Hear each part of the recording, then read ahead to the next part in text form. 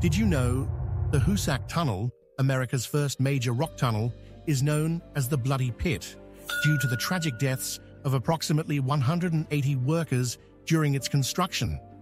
This 4.75-mile active railroad passageway in the northern Berkshires took an astonishing 24 years to build, from 1851 to 1875.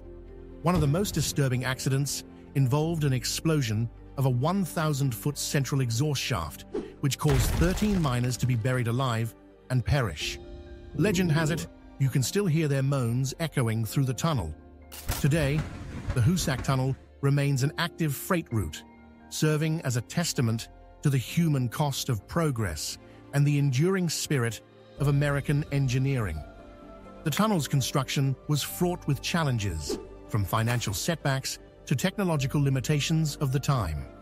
Workers faced dangerous conditions daily, battling rockfalls, underground springs, and the constant threat of cave-ins.